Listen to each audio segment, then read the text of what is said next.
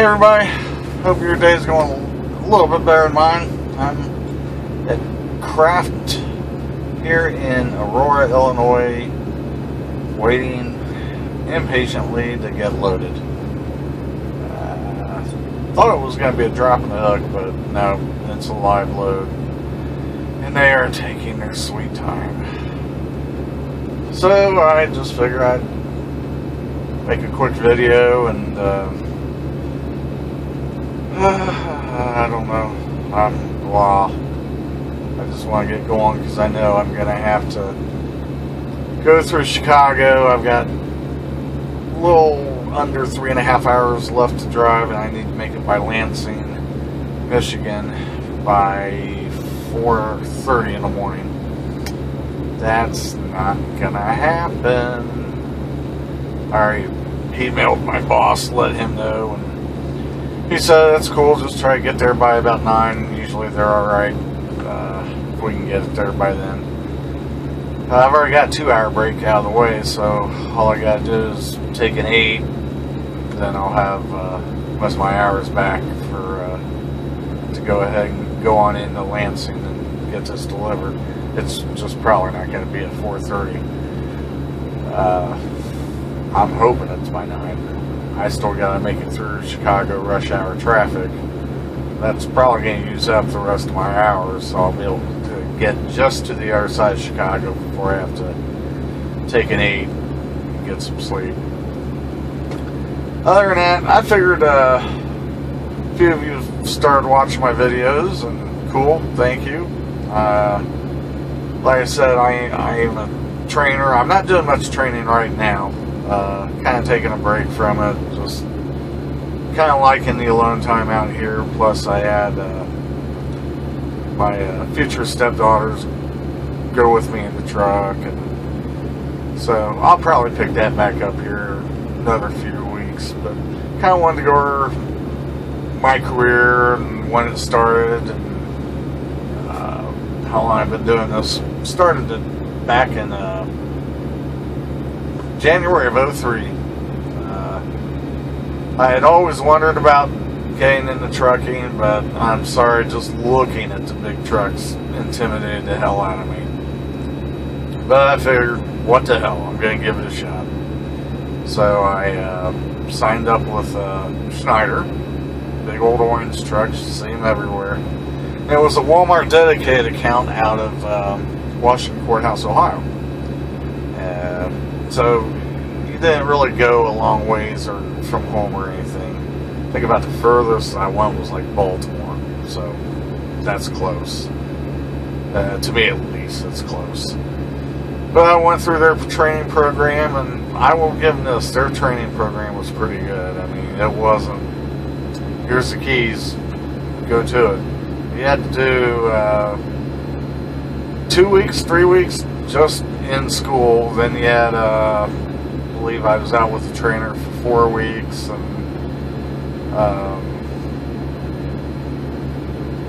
might have been a little bit longer as far as it's been so long I don't remember exactly how long, but it was a pretty good training program. And got my CDL, started with them. Moved on to, well, I wouldn't say move on. I got suckered in by a sign that said 41 cents per mile. And at the point with Schneider, I think I was at like 25. It's like ridiculously low pay. It's like 41, hey, I'm going to double my paycheck. So I signed up with that JB Hunt. Well, it's true. It was 41 cents a mile. No BS there. They just didn't give you any miles. First week I had like 3 runs. It was only like adding up to about 1,200 miles. The second week, starting out on Monday, and I was looking to get out of the truck stop by Monday morning at least. Oh, I think it was Tuesday evening or early Wednesday morning I finally got dispatched. So I got hung out to dry for 4 or 5 days there I was in North Carolina. You know, you kind of expect it sometimes on the weekends, but I didn't figure I'd get stuck somewhere during the week. So at that point, the local company that I had applied for ended up calling out of the blue. Wasn't expecting it, and called my dispatcher with JB. Told him, hey, you know, you left me here for about 5 days sitting here. And he said, I know, I'm sorry, we just don't have anything for you.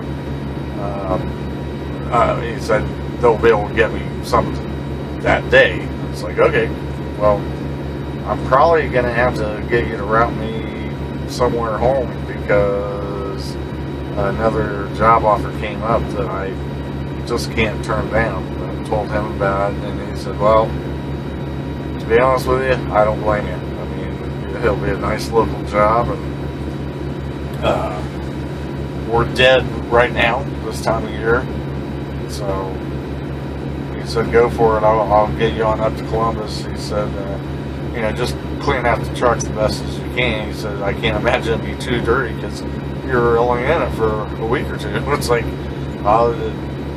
there's hardly anything in it. So that turned out pretty good. Worked for a company out of Dayton for a couple of years, doing local work, and I decided I don't like the local work. It was just repetitive.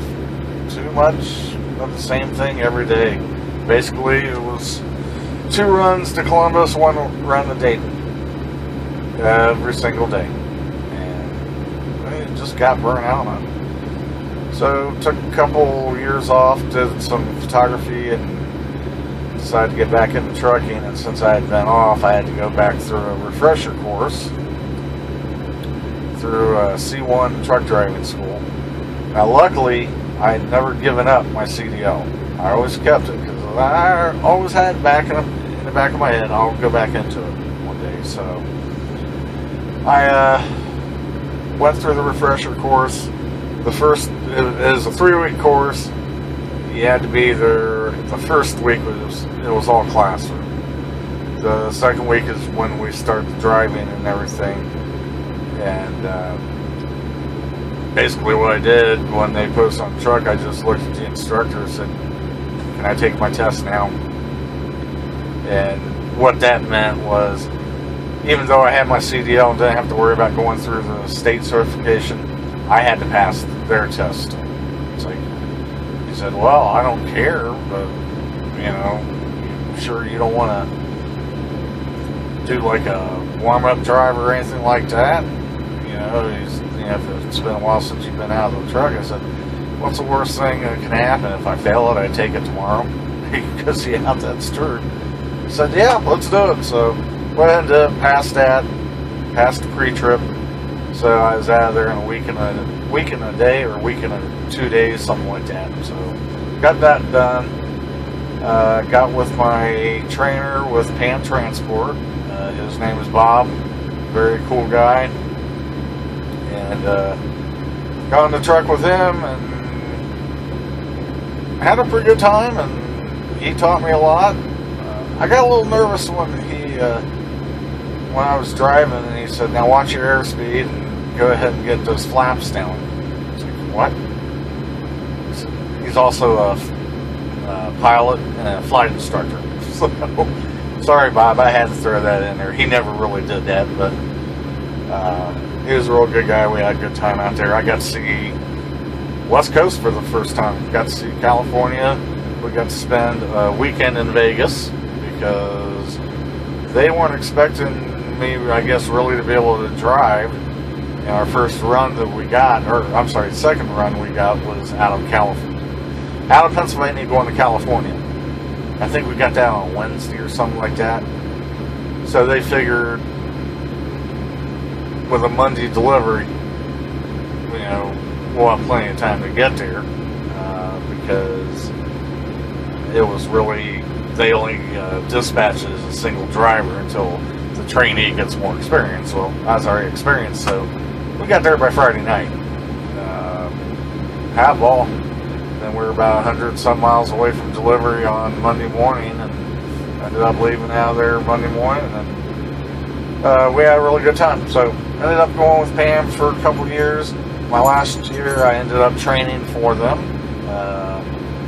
Got a really nice brand new ProStar International that taught me a very important lesson. If they offer you a brand new truck, try not to take it. I mean, it was nice, the plastic smelling, brand new smell. I mean, it was nice, but what sucked was it seemed like every 2 weeks, every 3 weeks, recall work.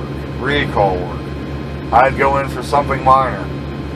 Well, we got some recall work to do on, what you brought it in for, the belt or whatever it was, that's fixed. Your recall thing, we're out of parts. We're having them shipped in.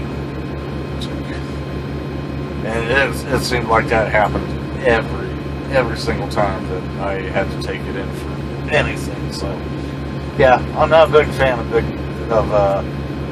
getting brand new trucks anymore. I like the one I've got. It's a 2011 Cascadia, as you saw in the previous video. So, I've been with the current company I've been with for close to 2 years, coming up in January. Love it. They keep me busy. Got a great boss. Front office is great. I can't say enough about them as far as good things. The only drawback, and when you work for trucking companies, usually you have a whole list of drawbacks. The only one with this company that I have is you can't take your truck home if you live fairly close to the terminal. You have to commute in your own car, which I kind of liked having a take-home truck. That way, if I got some time on the weekend, I could do some cleaning or whatever and have it all ready to go out for the next week. But since the yard, and this is really cool, when you do get to the yard after your week is done, if you're a weekend time at home or whatever, once you get to the yard, you don't have to worry about fueling it, don't have to worry about doing anything. Pull in the yard, turn your paperwork in, go home. This company, they have every member of their maintenance staff in pretty much on the weekends. As soon as your truck gets there, goes in through the shop to get the once over, any kind of maintenance work you need done on it, anything during the week that you found that might need to be fixed. They take care of it all there, and then when they're done with that, they fill it up for you, top off the fuel, top off the DEF, and then it goes through the wash bay, and it's ready for you to come back in on Monday morning or Sunday night or whenever you get back. So they really take care of their equipment. So that is one thing I do like about the company in a big way, because last company I was with, every trailer I found something was wrong with it. I already explained what was going on with the truck, so it was a nightmare as far as maintenance. But this place, I think I've had two breakdowns on the road. That's not too bad. They really keep up on things. So that's it for today. I might throw in some footage driving through Chicago if I can get out of here soon. Talk to you later. Still have a red light. Still red. Still a red light. Guess what color the light is? Red! Obviously, finally, a green light. You gotta take it in stride. I was kidding around. I wasn't getting impatient at all, really. So now we're gonna head through Chicago to the other side. Probably stop at the J in close to Gary, Indiana. All that in an hour and a half. We'll see how that works out.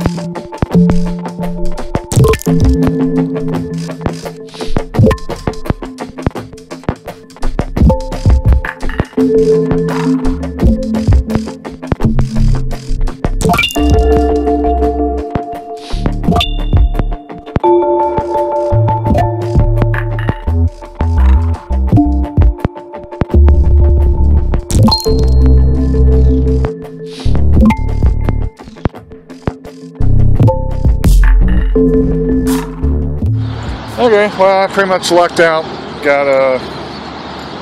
Didn't have to worry about getting to a truck stop. There's no way I had the time to do that. I instead opted to stay right here at one of the little oases by the Chicago area, I-294. I think it's the Hinsdale Oasis, something like that. What the hell? Hey, I get to eat my favorite kind of pizza.